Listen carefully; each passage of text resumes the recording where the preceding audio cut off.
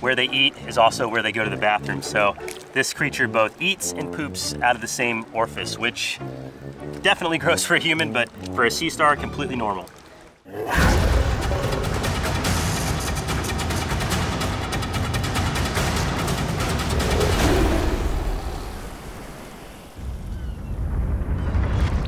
All right, GoPro is rolling. What's going on, everybody? I'm Mark Vins, and welcome back to another Brave Crew exclusive. And right now we're in Grand Cayman at world famous Starfish Point. And as you may be able to tell from the name, we are here to see sea stars. And we didn't have to go far to find them. You can see our boat ladder is right there. And right in front of us is 1, 2, 3, up, Corey, you got one crawl up your foot. 4, 5, 6, 7, 8, 9 red cushion star. And let me just go ahead and pick one up. This is one of the most iconic sea stars in all of the world. I'm sure you recognize it from postcards and photographs and really anywhere you might see an image of a sea star. Now, a lot of people call them starfish, which isn't technically wrong. That is the adopted name, but in more of the science sense, they are a sea star. This is about the average size, even though they can grow larger, and they traditionally have 5 points. You can count them right there, 1, 2, 3, 4, 5. But sometimes they have 4 points, sometimes they have 6 points. Looks like all of these are the traditional 5-point stars, and they do move. You can see like they started congregated all together, and since we came upon them, they are starting to disperse. So anybody can come and do this. This is a local favorite spot here in Grand Cayman, and you are allowed to pick up the sea stars. You can touch them, you can pet them, take photographs, take video like we're doing here. The one thing they ask you not to do is to remove the sea stars from the water. And they ask you to not do that because the big word of the day, madrepori, that's the center spot on the top of the star, is where they breathe. And if you remove them from the water too often, you can actually suffocate the sea star. We hate to do that because we want people to be able to come back and enjoy this spot time and time again. You can see the coloration is absolutely vivid. They get their name red cushion star for that burnt orange reddish color that they have, but to me, kind of looks more like a giraffe pattern, which I think is pretty cool. So now, let's flip these over. Take a look at the underside there. You can see the feet all are lined with the appendages, and those are the locomotive appendages of the sea star. That's what enables them to walk and move around. They're like little legs. And then in the center is the mouth. And here's something a little weird. The mouth is also the butt. And you may have put it together now.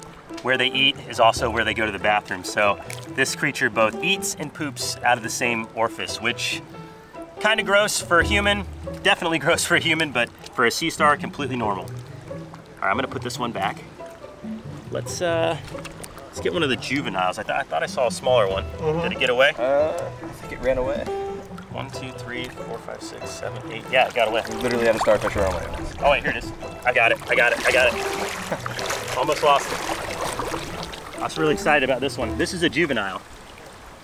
And you can see the juveniles have a slightly greenish hue to them. And they're even greener when they're smaller than this.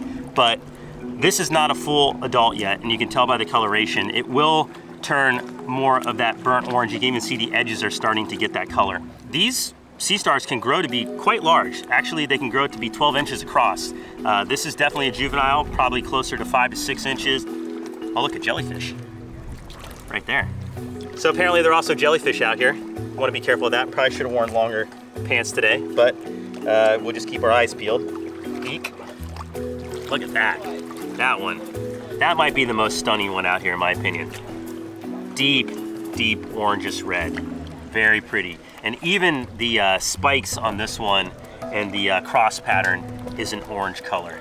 So I would say we can see why the red cushion star gets its name from its appearance. Now, like all sea stars, these red cushion stars have light sensing organs at the end of their points, or their eyes, for lack of a better term.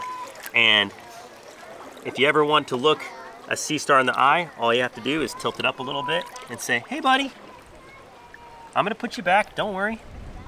Even though echinoderm, which is the family that these belong to, means spiky skin, you don't have to worry about picking these up. They're not sharp, they're not gonna thorn you or anything like that. However, there are things out here that will, so always know what you're picking up before you do so. These sea stars are so cool. And they, at first when you pick them up, appear very rigid. They almost feel like a rock. Here, Corey, why don't you put your hand out and touch that? Oh yeah, it is rigid. It does, right? It feels like a rock, but when you hold them, you can actually feel their arms start to morph around your hand. So they are a living creature. They're quite pliable. They're able to change the shape of their body to adhere to any structure that they're clinging onto.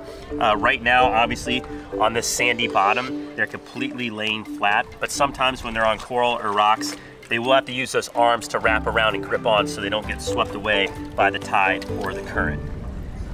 Now here's a really weird fact. They actually have the ability to regenerate their points. So let's say this sea star were to lose its points. Sometimes they'll drop them off and as a defense. Sometimes a predator might eat them, but they will be able to regrow that appendage. And here's another cool fact. If they were to be split in half, they could become 2 separate sea stars. So by dividing a sea star, you can actually make 2 completely new organisms, similar to a segmented worm.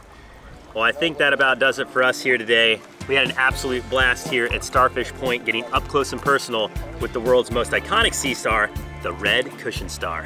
I'm Mark Vins. Be brave, stay wild. We'll see you guys on the next one. All right, back to the sand. And we got to get back on the boat. Let's go, guys. Want to see Brave Wilderness videos before anyone else? Well, good news, you can. Our Brave crew members see videos first, sometimes weeks in advance. So if you can't wait for the next upload, click the join button on the channel homepage and unlock a new world of adventure right now. What are you waiting for? Become Brave Crew official today.